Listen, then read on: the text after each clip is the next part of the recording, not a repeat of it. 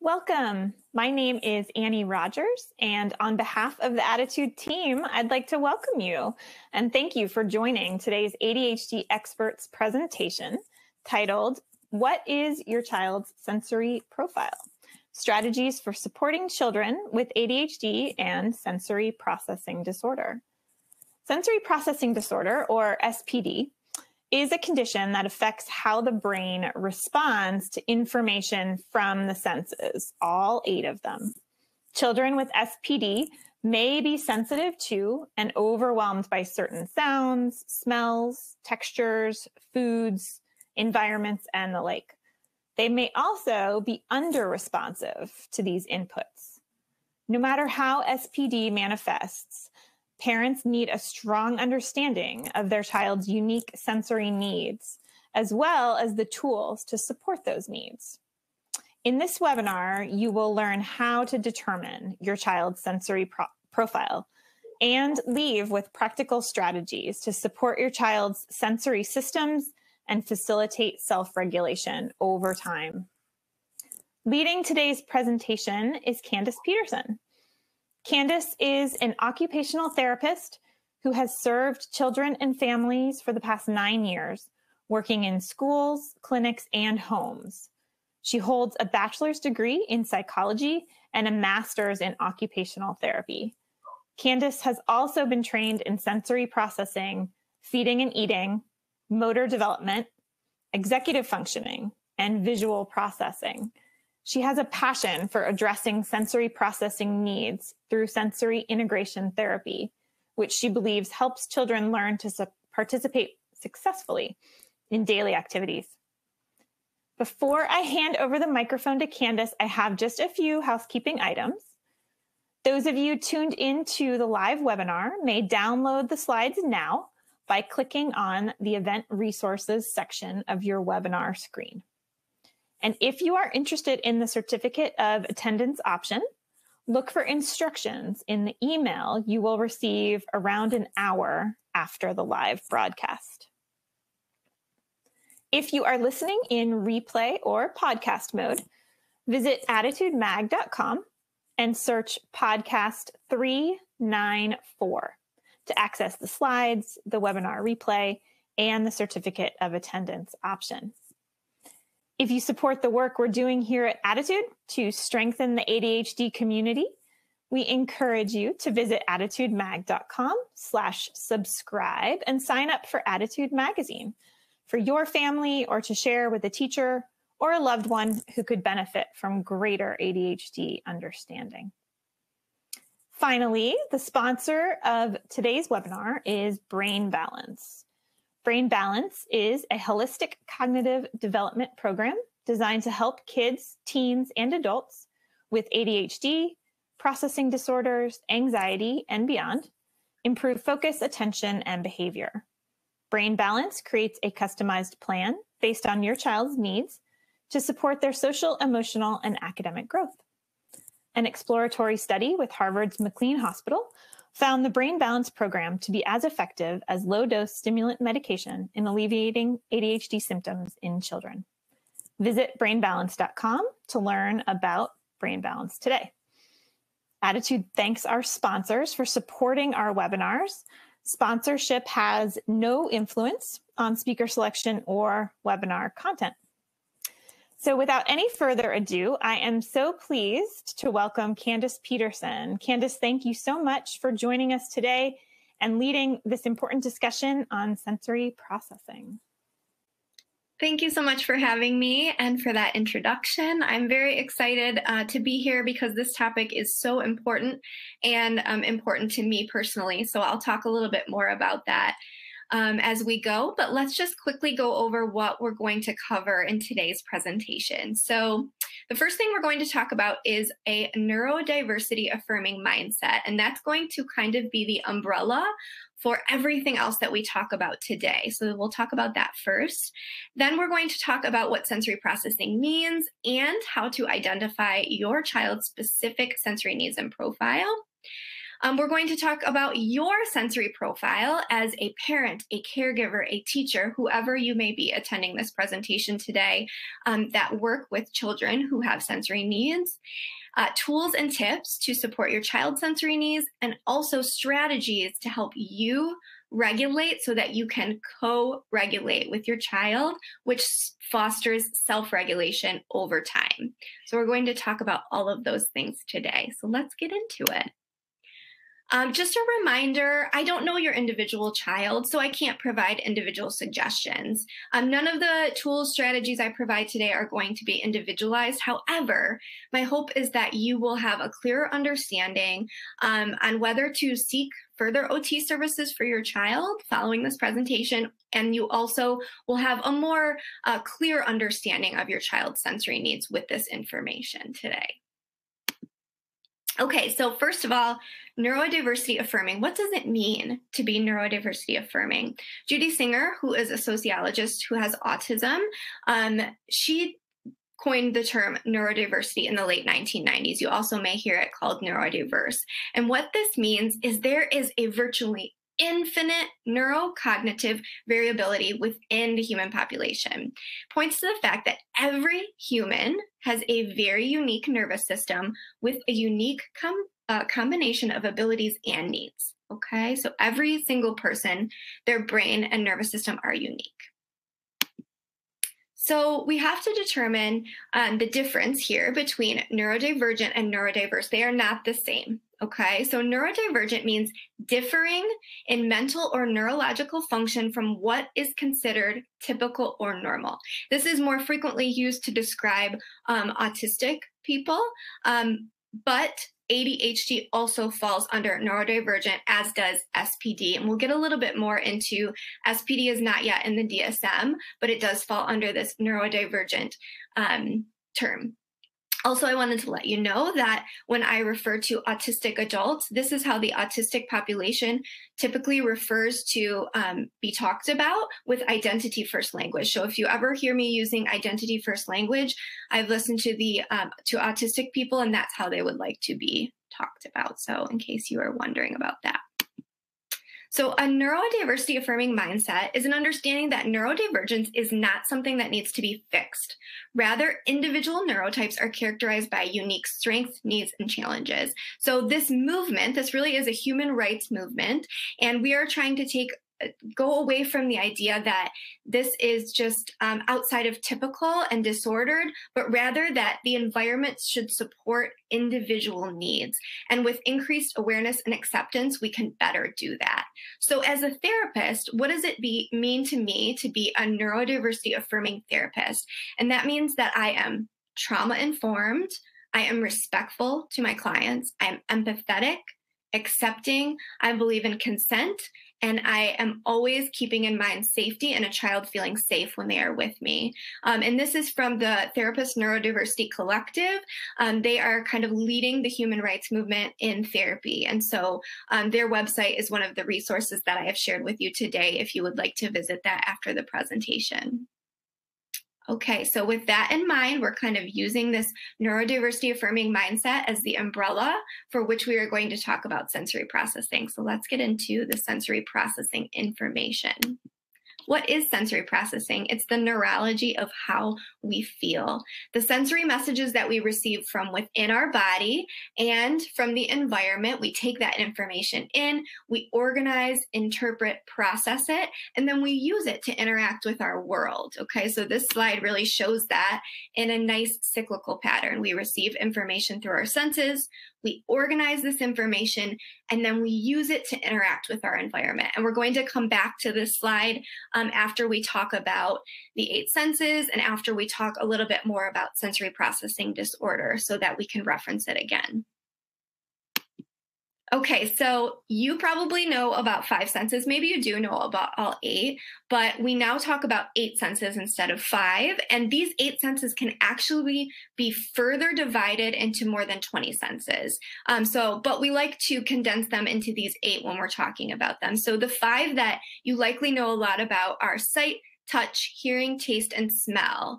And you'll see underneath the more technical terminology for each of those 5 senses. So you likely have heard about these and know a bit about these 5 senses, and we'll continue to talk about them more as we go through some examples today.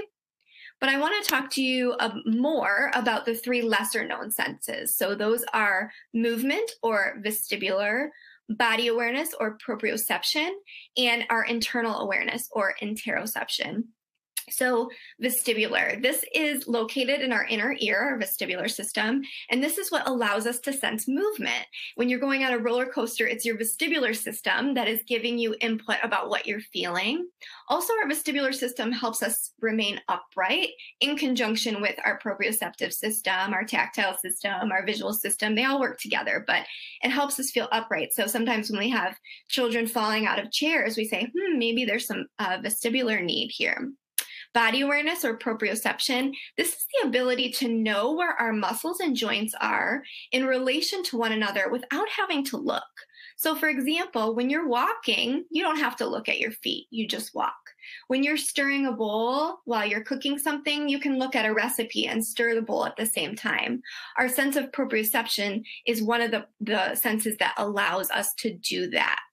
Okay, and then interoception, or our internal sense, this includes things like heart rate, respiration, hunger and thirst, the need to use the bathroom, and it also includes emotions. So we know now how closely connected our emotions are to our sensory system. They're part of our sensory system. So this is a more newly talked about, discovered research sense.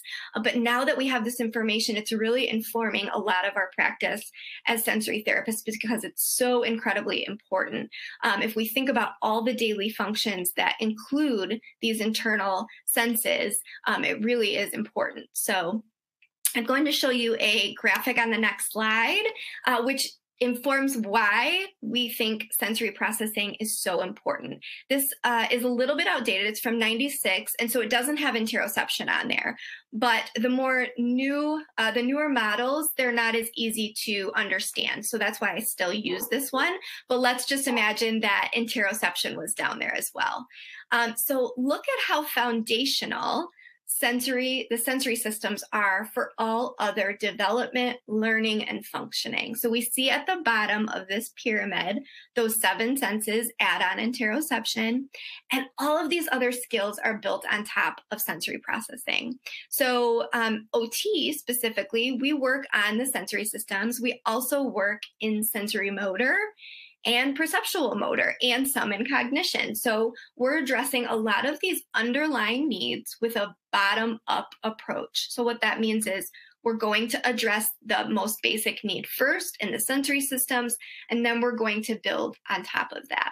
But where do we see these needs manifest a lot of the time? It's in that cognitive realm where we're doing daily tasks, where we see behavior, and where we have academic learning.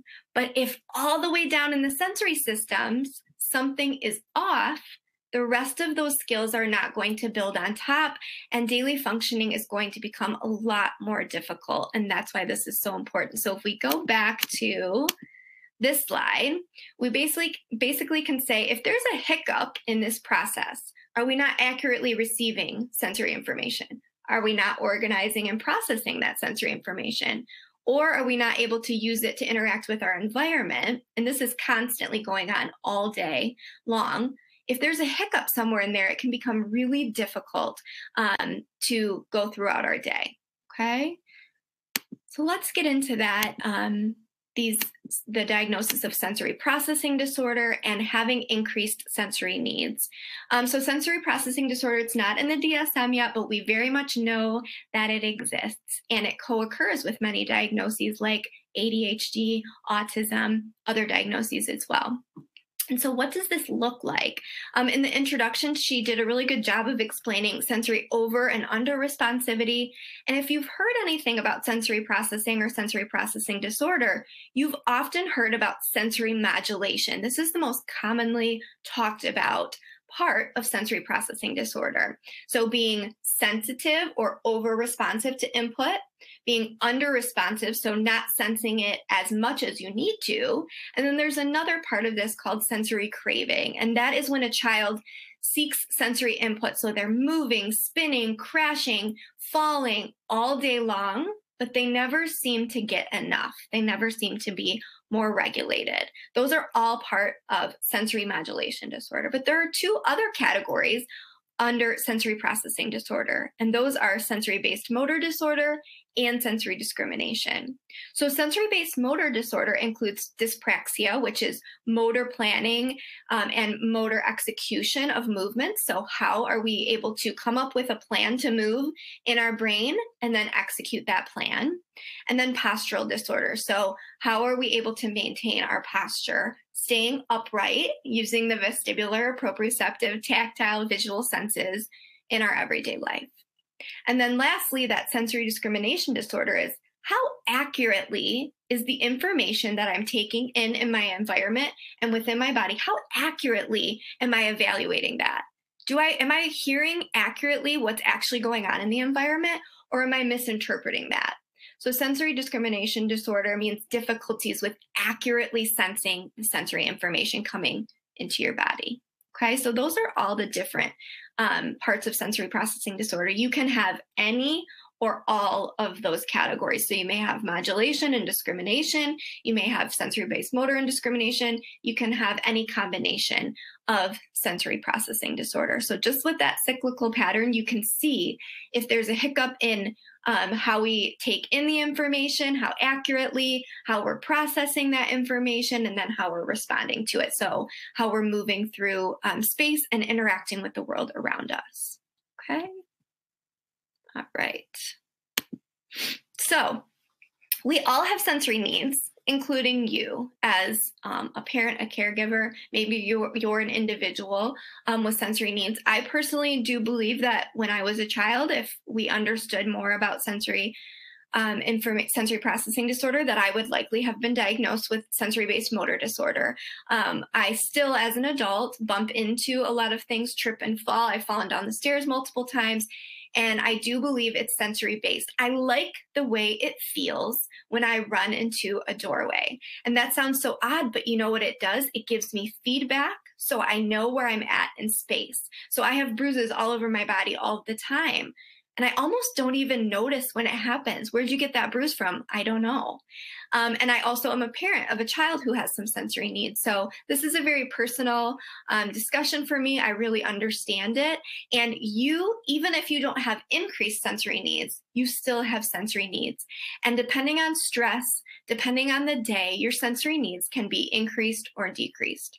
So discovering your own sensory profile and learning how to meet your own sensory needs helps you be regulated. And in turn, it helps your child regulate. This is what we know. 80% of co-regulation comes from modeling regulation from a parent or caregiver.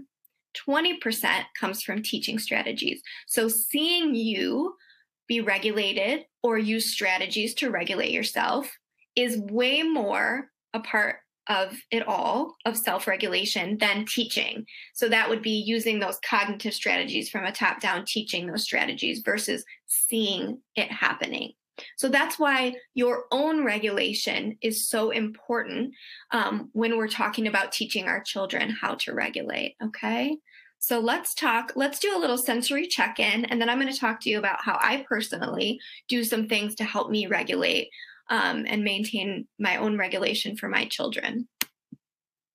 Okay, sensory check-in for you. So let's talk about some of your sensory tendencies or needs.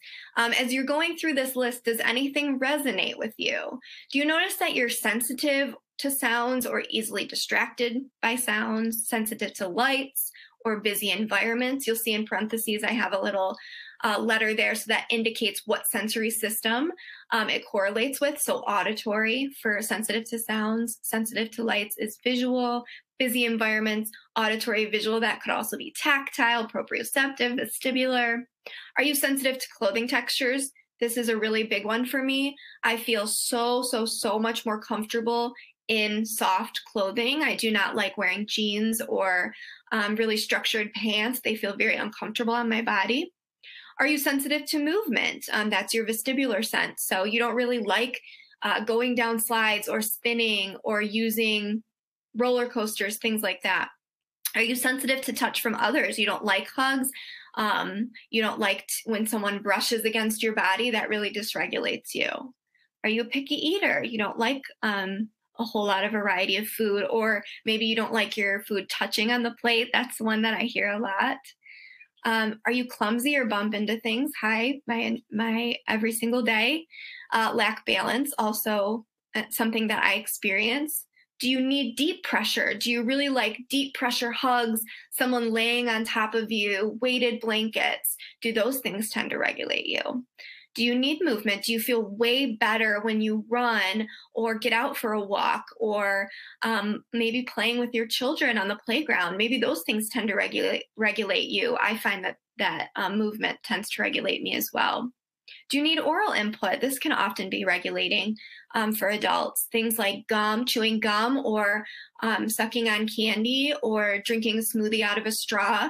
I like to have a cup with a straw near me most of the day, and that really helps me regulate for that oral and proprioceptive input. So starting to check in with your sensory needs is so incredibly important so that you can get the sensory input or set up your environment to help regulate your body throughout the day. So let's look at some ways that you could do that. How can you set up your daily life and routine to support your sensory needs? Let's look at the visual system. Could you declutter? Do you feel very overwhelmed by clutter in your environment? That is a big one for me. If my entire house is very cluttered or messy, I find it very difficult for me to function, and I'm more easily triggered. What about colors? Are there certain colors that feel calming to you? Maybe paint colors in a room can make a huge difference. Do you use visualization? Does that help you? We know that visualization is kind of the highest step in our visual skills, and sometimes that can be really helpful. Auditory. Do you like input? Do you like music in the background or the TV in the background? Or do you function much better when it's quiet? I tend to like some background noise that actually helps me regulate. Tactile. Can you choose clothes that feel good on your body? Especially if you're just at home, having clothes that feel good on your body can have a huge part in your regulation. Can you incorporate movement into your daily routine to satisfy your proprioceptive and vestibular systems? It seems like this can be really overwhelming. We often look at it as exercise, but something like a 5-minute walk may make a huge difference in regulating your sensory systems. Olfactory, that's your sense of smell. So can you utilize calming or pleasant smells or limit smells that bother you? I have a very strong olfactory system. So calming and pleasant smells instantly lift my mood and make me feel more regulated, whereas smells that bother me are very dysregulating. So this is a big one for me. Gustatory, have easy to access snacks that regulate you. So that's taste. Crunchy or chewy snacks can be regulating for people because they provide a lot of proprioceptive input, and then having them also taste good. Interoceptive system, are you monitoring your hunger and thirst? How is your heart rate and your breathing patterns? And of course, our emotions, which leads to a whole bigger discussion. But even trying to regulate your breathing and your heart rate can be incredibly impactful. Okay. All right. So we talked about your sensory system and how important co-regulation is. And we're going to continue to think about that as we start to talk about your child. And I want to talk about how I might work to build what we would call a sensory profile for a child. What questions might I ask to help me give myself more information on this child and help their family and also the child understand their own sensory profile? It's so important that at whatever cognitive level is appropriate for the child, that they understand their own bodies. So whether that's through play, whether that's through movement, or whether there is some teaching involved there, that's always something that I'm incorporating into my interventions. So how can we cue into this sensory profile? First thing we have to talk about is strengths. Let's go back to that neurodiversity-affirming mindset, that umbrella that we're operating under. Strengths are vital. We have to cue into these. We have to always be talking about these.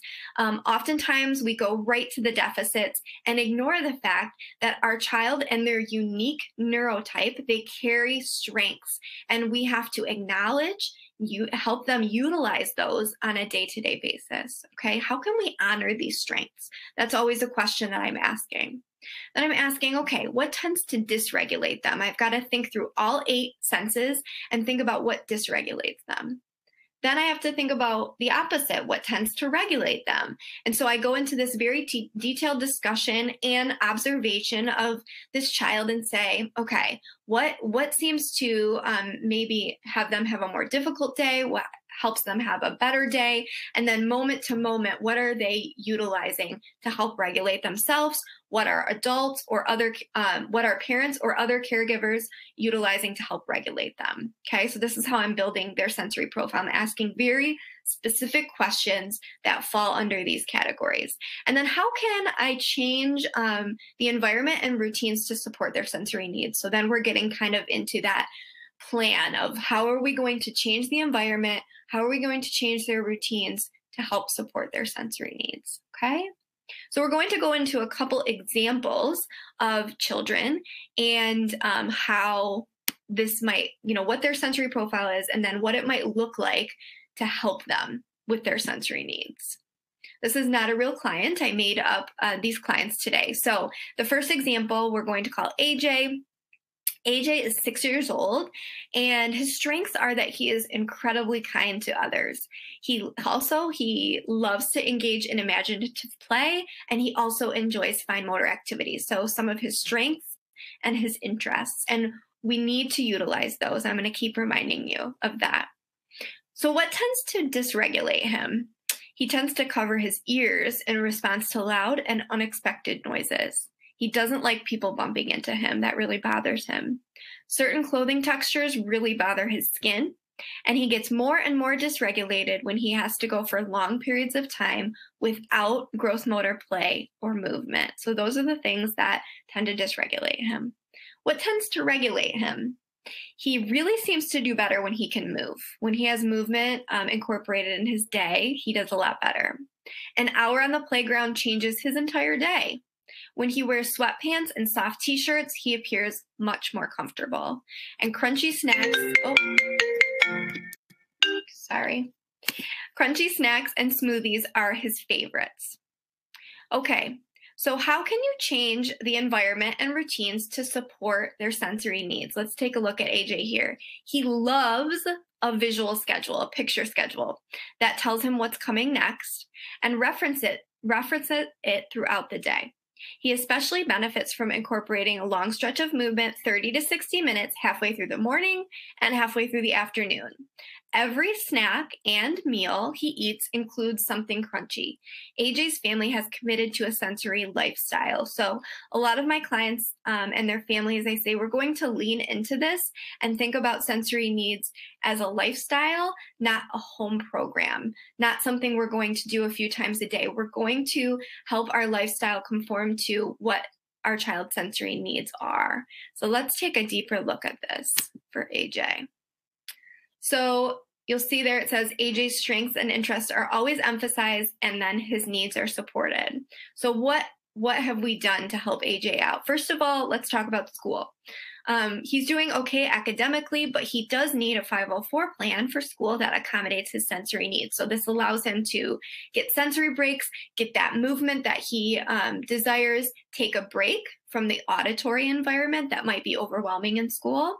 So he has that 504 plan.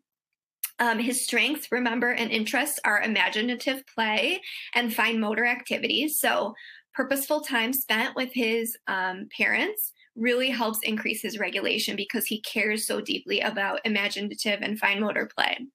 His parents also use imaginative play as a way to talk through his sensory needs and emotions. It's a really nice way to work through some of these needs is to use imaginative play, and I use that with some of my clients. AJ uses noise reduction headphones for loud noises like the vacuum cleaner and when he is out in public. Noise reduction headphones can be very helpful, and they also make, I know the loop earplugs specifically are very helpful for a lot of my clients now. He also wears soft clothing most of the time. So what about his movement opportunities? They include things like bike riding, going on the playground, and indoor activities like tunnels, animal walks throughout the house, and movement videos on YouTube. So deciding what sort of movement activities work will be individual for your family, your environment, your household, what you have access to. That's going to be very, very individualized, but you'll start to notice if you incorporate more movement, if that really helps your child. AJ's family has built these types of activities and environmental modifications to their lifestyle, so it is not a home program. It's very natural for them. AJ knows where his noise reduction headphones are, so he can go grab them. There always are, there's always movement activities ready to go for him, and they've made it part of their everyday life. Okay? All right, so let's talk about one more example. We're going to talk about a child that's a little bit older. So this is JL. She's 12 years old, and her strengths and interests are that she loves science-based activities and she loves animals, and she cares very much for the environment, and she really enjoys time outside. So what tends to dysregulate her? She really struggles with unexpected change and unknown sensory environment. So she's going into a new environment and she doesn't know what it's going to be like. This can be very overwhelming for her. She has verbalized that busy visual areas with lots of things in them and pictures and stuff on the walls are too much for her. So because she's a little bit older, she's able to verbalize some of those needs a little bit more. She describes feeling really tired after group social events like family gatherings or school activities. So those are really, really hard for her. So I want to let you know that I've decided to make this client somebody who shifts from being in a school to being homeschooled. I decided to make this shift for this client because some families do decide to do that. So what tends to regulate her? She really likes time in small, quiet spaces and to sit inside a deep pressure pod. I will show you a picture of the deep pressure pod that some of my clients are responding really well to. She does better when her day has a plan. She knows what's coming and the plan doesn't change. That's when she does the best. She also likes very specific music and that she listens to that often. And she enjoys having a few friends who have similar interests to hers, not a lot of different friends that are unpredictable. So she really likes that predictability. She doesn't like a lot of change and a lot of unknown. So how can we change the environment and her routines to support her sensory needs? She enjoys talking about the next day before she goes to sleep. That helps her prepare for what's coming. She and her family have built quiet, alone time into her daily routine, and she had accommodations at school, allowing her to take breaks from the classroom in order for her body to reset. She also really enjoys walking on a nearby nature trail. It allows her to reset as well, and it's very regulating for her. So JL's family decided that the school environment wasn't working for her, even with the accommodations. There weren't enough accommodations, so they decided to homeschool her. So we're going to shift and look at what that looks like now. So what have we done? We've decided to homeschool her to best support her needs. We're always emphasizing and utilizing her strengths and interests throughout her daily life. Those are so important. So she has a reset space. This is something I recommend to a lot of my families who have a child who is very sensitive to sensory input. So she has a reset space that is very visually simple. Oftentimes it can be a tent or a corner of a room or a separate room if you have that available. It's quiet and it contains sensory tools. It's her own space and no one else can use this space. It's safe for her. The tools that she's using in there are a deep pressure pod, music player, and her animal books. Those are all very regulating for her. So JL and her family have decided to limit her group outings. This is a decision that they made because it helps her feel comfortable in her day-to-day life. And prior to gatherings that they do go to, they talk about options for her to get a break from the sensory stimulation. I'll often talk to my families and they'll say, it's so hard when we go to a holiday event or a family gathering, they just absolutely cannot cope with that situation. And one of my very first suggestions is you have to give them breaks. It may be very frequent breaks, it may be just a few breaks, but they have to have that opportunity to reset their body and not have to take in so much sensory information. There's so much sensory information at gatherings and in busy environments, so that's so important. And then when talking about the next day, her mom will write down the schedule for her. So they'll go over everything that's going to happen and write that all down.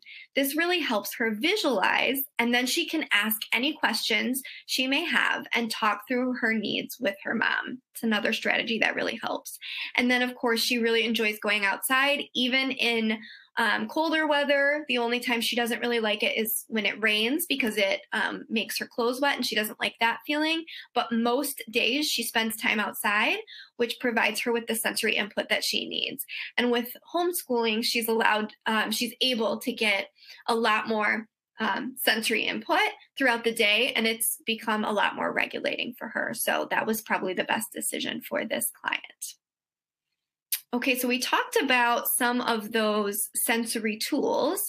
So we are going to take a look at some of those.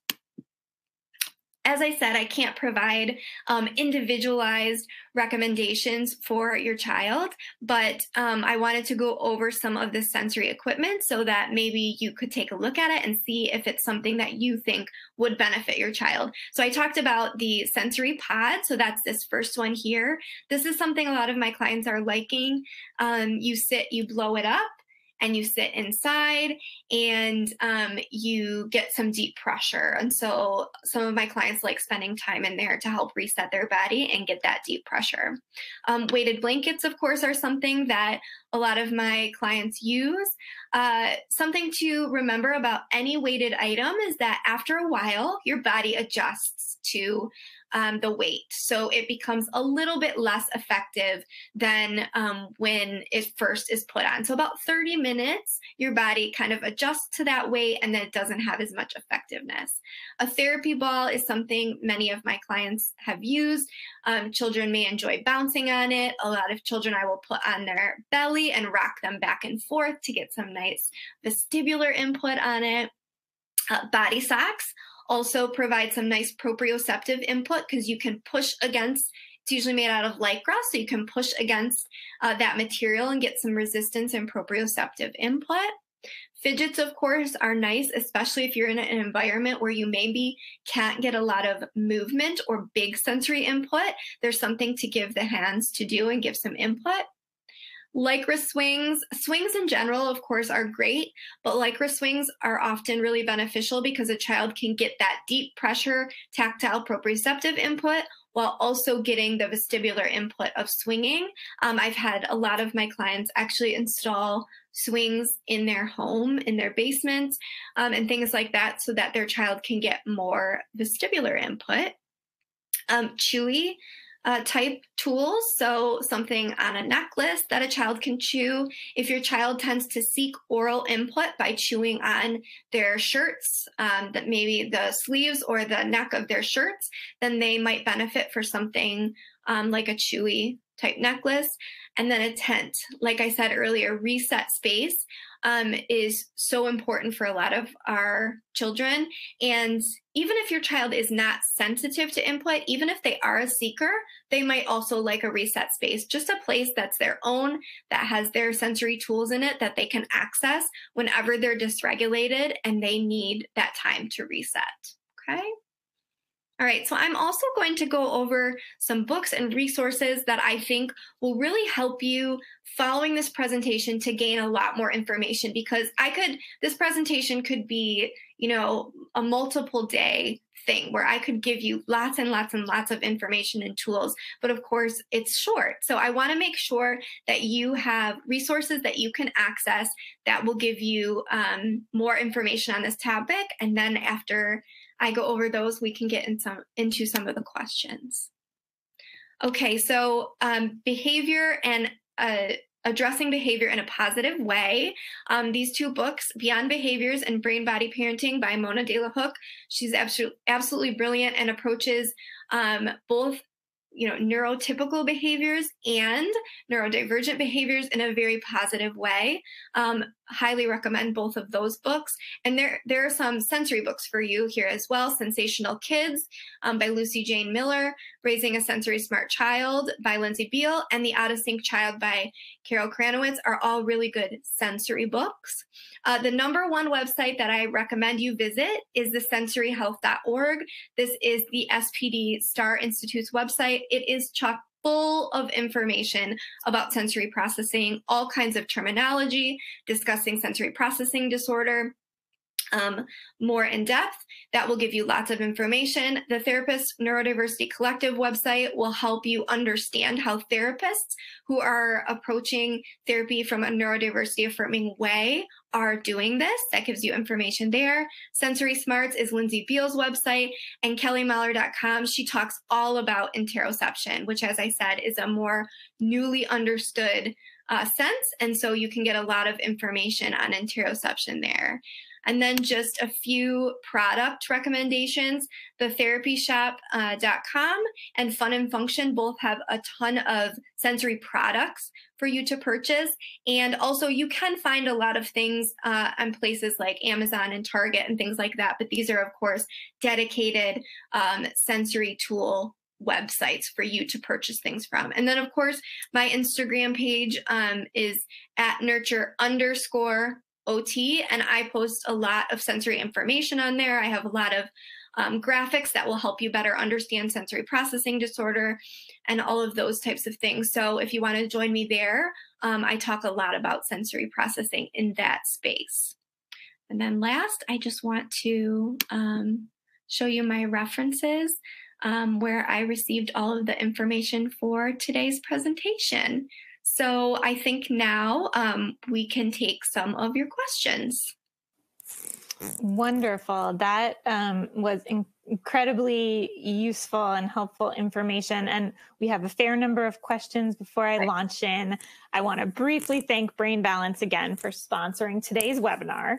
The first question I'd like to get to is next steps. A lot of listeners out there are do not have a diagnosis for their child or perhaps for themselves, and they're wondering, is there a standard assessment for sensory processing disorder? You said it's not in the DSM. What is the best first place to go? Yeah, so you want to go talk to your doctor first. Especially if you are receiving services with insurance coverage, you need a doctor's referral to receive occupational therapy services or any other services that you might be seeking. Some people get physical therapy or speech services as well. So you want to talk to your doctor. And what I really recommend is that you go to your doctor with very specific information. This is what I'm seeing on a day-to-day basis. These are the sensory needs my child has. Here's how we're helping them currently. And here's why we're really struggling, why we're feeling like we need more support. Be very specific in the information that you're bringing to your doctor. And you want to start looking in your area if you're hoping to receive occupational therapy services for a therapist that understands sensory processing and specializes in that area. So that they can address your child's needs specifically. And even though sensory processing disorder is not in the DSM, you can receive occupational therapy services under different diagnoses, whether it's a motor and coordination diagnosis or we use unspecified disorder of the central nervous system. There are other diagnoses that you can receive occupational therapy services under. And also if you are in the if you do have the financial capability, private pay occupational therapy services do not require a doctor referral or a diagnosis. So that's something to keep in mind. Okay, very, very helpful. Just a quick follow-up question. Someone here asked, you may have just answered it, but she said, if my son is diagnosed with ADHD, anxiety, and oppositional defiant disorder, will the school provide OT or even an evaluation to see if he needs sensory processing services? If he hasn't been diagnosed with SPD, does he need a diagnosis in order to get these occupational therapy services? No, not necessarily. So what we have to remember about the schools is that their needs have to be impacting their academics. They have to be impacting their academic function, usually to get services. And what you can do is talk to the school about receiving an evaluation. They definitely do not need a clinical diagnosis of SPD to receive sensory supports. And there are a couple different ways to get sensory supports through the school. That can be either through a 504 or through an IEP if the child does have academic needs that accompany their sensory needs or diagnoses. Okay. And here's a question that I quite liked. It said, greetings from a family that regularly falls down the stairs. When a therapist first suggested that my daughter might have SPD, and I looked at the symptoms, it was like looking in a mirror. Since then, other articles I've read would suggest I'm just a highly sensitive person. How do you tell the difference, and does it really matter? Usually we see some co-occurring between someone who's a highly sensitive person emotionally and sensory needs. So there's usually some sensitivity to sensory input when you're a highly sensitive person. Not always, but it's very common. So if you notice that you have those sensory-based motor difficulties falling down the stairs, or you're very sensitive to sensory input and you need breaks from sensory input, you get touched out, you feel overwhelmed, then you probably do have some form of either sensory processing disorder or some pretty significant sensory needs. So I think you can be pretty confident there's a sensory component there and that you need to honor and support your own sensory needs as well. Okay. And you mentioned that sensory processing perhaps runs in your family. A number of people are wondering if there are studies suggesting that it is genetic. So yeah, that's something that I feel like is still very new in the research, but we are finding that with any sort of neurodivergence, many sorts of neurodivergence, I don't want to say anything incorrect, there are genetic components. So we are finding that with autism and ADHD and sensory needs. And so, yes, I feel that we are proof of that as a family, but I think that's where the research might be headed. But I would love to see, just a little soapbox here, that the research is headed more towards supports and how we can support neurodivergent individuals versus just trying to find out why it happens. We kind of know it happens, and I'm sure there will be research into the genetics, but we also want to devote our research to how we can support neurodivergent individuals. Right. A number of people also very interested in learning if there is any existing research on the prevalence of continued symptoms or manifestations in adulthood, and whether experiences in childhood tend to endure and change. So can your sensory needs change with age? Absolutely. As we mature and as our brain matures, we know kind of that prefrontal cortex develops into our 20s. And so as your brain changes, your sensory needs and your ability to self-regulate will change. And so in turn, yes, how your sensory needs are presenting will change. However, they will likely continue. So I feel that I have become more coordinated, not maybe more coordinated, but more aware of my environment because I can control things a little bit more as an adult, but I continue to have decreased proprioceptive awareness, vestibular awareness. I continue to trip and fall, but I'm able to handle it better and I'm able to accommodate myself better as an adult. I didn't know what to do when I was a child. However, for more information on this, again, I highly recommend you check out the sensoryhealth.org website, the Star Institute. They have resources for both children and adults. So if you as an adult are looking for more information on your sensory needs, I highly recommend you check them out. Excellent.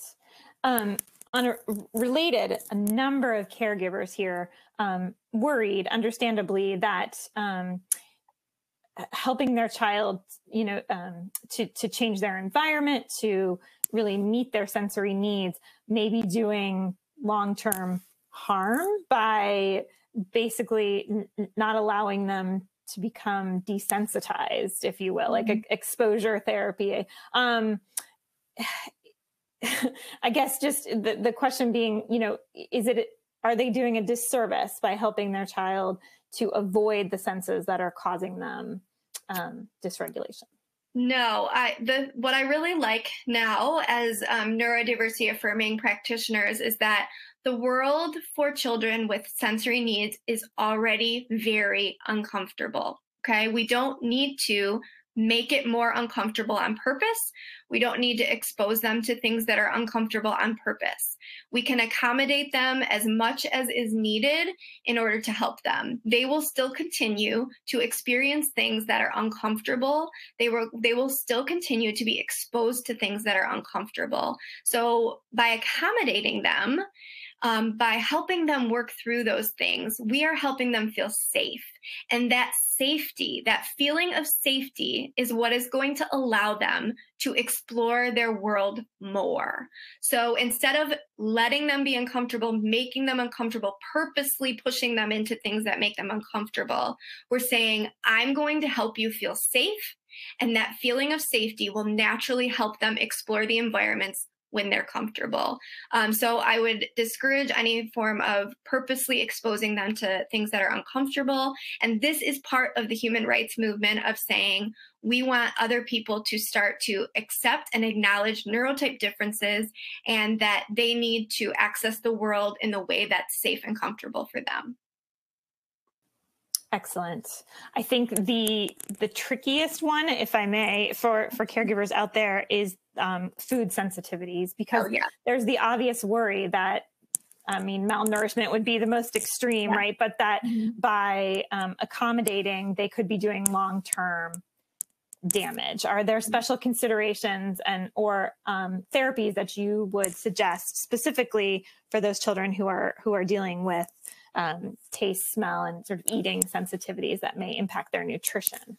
Yes. So if you have a child who is a selective eater, who is very sensitive to different types of tastes, textures, etc., you probably already know you cannot force them to eat anything, nor is that ever recommended, because that's a very unsafe place to be if someone is trying to force you to eat anything. So safety around food is so incredibly important. And it's the same sort of concept. Safety, feeling safe and respected in your choices will allow you to explore things more easily. An OT or a speech therapist who is educated in feeding therapy from a sensory perspective and also has oromotor training is somebody who can help support your child through that. So I would strongly recommend outpatient OT or speech therapy if your child has feeding sensitivities that are impacting their nutrition. That's what the big piece is there. If their nutrition is impacted, that's when you would want to seek services. Okay, excellent. We had a couple of questions regarding the signs, the auditory signs of sensory discrimination disorder. And one in particular regarding a child with suspected sensory issues is talking very loudly and having a difficult time distinguishing how their voice relates to, how loud their voice is, does that relate to sensory processing disorder? It could, absolutely. It could be. This is why it's important to work with a professional who's trained in sensory processing or sensory integration, because it could be discrimination. It also could be sensory modulation. Sometimes I will have clients who talk loudly in order to block out other sensory input, other auditory input that's bothering them. So them making noise gives feedback to their body through bone conduction, and it also blocks out sensory input that they don't enjoy hearing. So it could be discrimination, it could be modulation. It's hard to say, but there definitely could be a sensory component there. That's very interesting, because we had some other questions regarding kids who are sort of always need to be singing, making noises, speaking. And it sounds like that may be similarly related. Yes, exactly. Very interesting. I had not heard that before. So, and another question regarding a parent of a younger child, wondering if sensory processing could be linked to challenges with toileting. So specifically like withholding their bathroom use due to sensory discomfort. Absolutely. So it can be a sensitivity to the actual going, or it can be lack of awareness of when it's coming. So we talked a lot about that interoception. The sensory processing, it extends into interoception and the feeling of having to go. And then also the sensitivity, sometimes pooping and the splash of the water and things like that can be very overwhelming to a child who's sensitive. So there are different reasons for why a child might be withholding, and it definitely can be a sensory interoceptive component. Sorry, my apologies. And could you give a brief overview of having a number of questions regarding auditory processing disorder and just how that could be related here to sensory processing, kind of trying to differentiate the two? Yeah. So there's always likely some form of sensory component there, and sensory therapy helps children who have auditory processing issues. And then there's also usually a component that would be addressed by a speech therapist and has to do with language processing and things like that. So if your child has that and they're not already seeing a speech therapist, that would be something you could pursue, but you also definitely could pursue occupational therapy. And there are interventions that help with auditory processing from a sensory perspective as well. Excellent. Okay. And let's see. We have so many great questions here. I would love to thank our listeners for submitting so many of them. It's really, there are so many good ones here. Someone says that they wrote in to say that they're listening in tears because they're finally understanding that being told you're difficult or weird or annoying and having these issues was not my fault. It's just my brain. So, there's a lot of light bulbs going off and help being shared here today. It's very heartwarming. So I'm trying to get to as many questions as possible.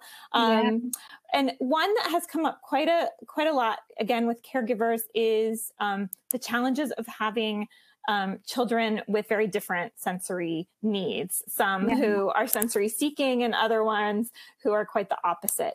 I wonder if you can offer any general advice for those parents who are balancing some very conflicting needs. Oh, that is so difficult. And that's where I think if you can find a provider who works with your family as a unit instead of just working with an individual child, let's say. So that's something that I try to do with my families, is that your whole family has to feel supported. Of course, my client is the child, but how can you balance that? How can you set up your home so that there are spaces to access for your child that has one set of sensory needs and a different space to access maybe for another child that has sensory needs? And how much can we expect each child to respect the other one's sensory needs?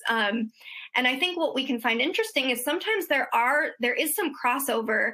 A child who's sensory sensitive may also benefit from some sensory input from a swing or from some proprioceptive input, whereas a sensory seeker also is seeking that. And so sometimes those regulatory tools can be used for both children and then will help them be regulated in order to tolerate the other's sensory needs. So we have to think about that, and maybe finding a provider who can work with your family as a unit. Maybe they can treat both children and understand your family, and set up your environment at home in a way that supports you, and maybe some strategies that naturally support both children. Excellent. And we do have a number of adults listening today who are sort of seeing for the first time that perhaps they are showing signs of sensory processing disorder. You had so many wonderful suggestions of products that were more geared toward children. Are there any in particular that you have found helpful for adults who are looking looking for some solutions. Yeah. I know a lot of adults like weighted blankets. Some of those things, they seem like they're for kids, but you can use them as adults.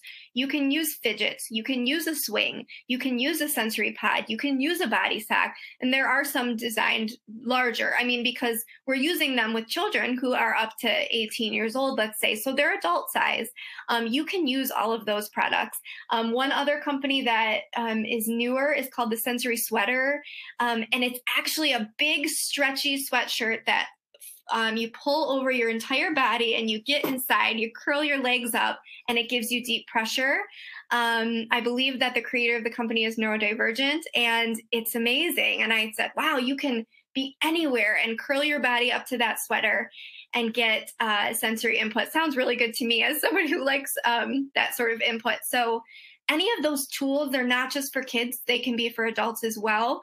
And, you don't have to feel ashamed. If it's something that accommodates you and allows you to function throughout your daily life, you should try it 100%. And those are wonderful words to end today's discussion on. We are unfortunately out of time, but this has just been such a useful, helpful, and enlightening conversation. Candace, thank you so much for joining ADDitude for this webinar today, leading this discussion and answering the questions from our audience. Everyone who's out there listening, thank you for your contributions and for joining us today.